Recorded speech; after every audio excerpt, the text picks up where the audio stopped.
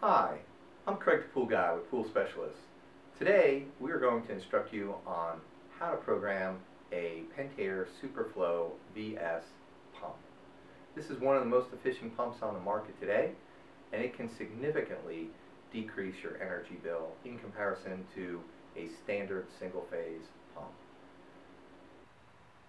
If you forget how to program the pump, Pentair has placed the instructions on how to program the pump on the back side of the lid.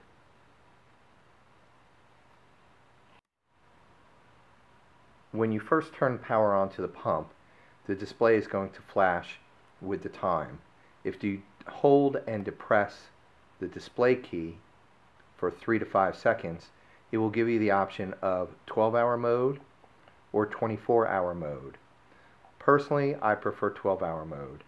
If you depress the display key once again, it's going to give you the time setup. You hit the plus button or the minus button to increase or decrease the time. If you hold it down, it will start speeding up and allow you to increment much faster. So if we set our time to 12 p.m. and then hit the display key one more time, this displays the screen contrast. Personally, I would leave it at 100%. It works out well in the bright sunlight and even in the dim hours of the morning or the evening. From this point, we're going to start programming the speeds of the pump. We're going to program speed 1 first. We depress that, and you'll notice that it will display the speed of 3,000 RPMs. We can change that up, change that down. After that, we depress it one more time, and it says it's going to start at 8 a.m. We can change that time by pressing the up key or the down key. We'll go ahead and leave it at 8 a.m.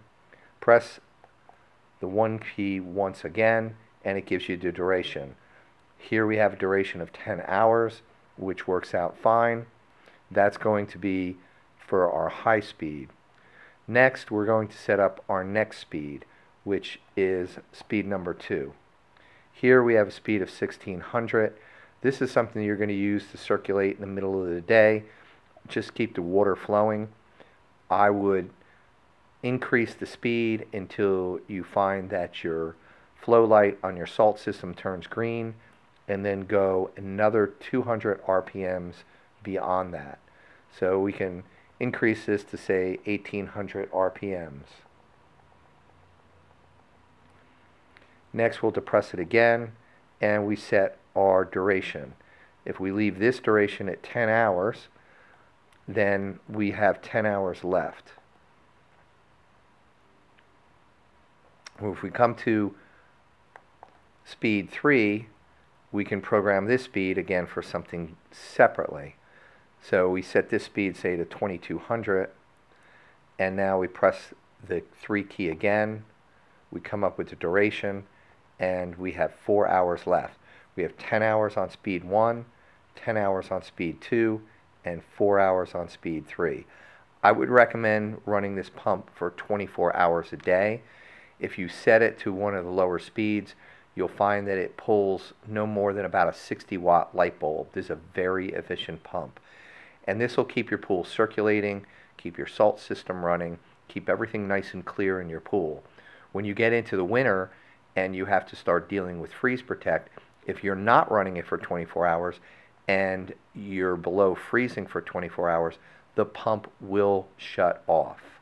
So you need to keep that in mind when you're setting the pump up.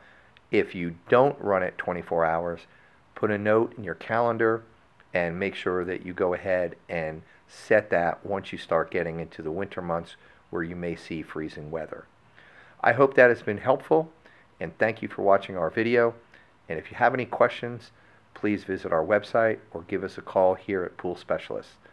Have a great day.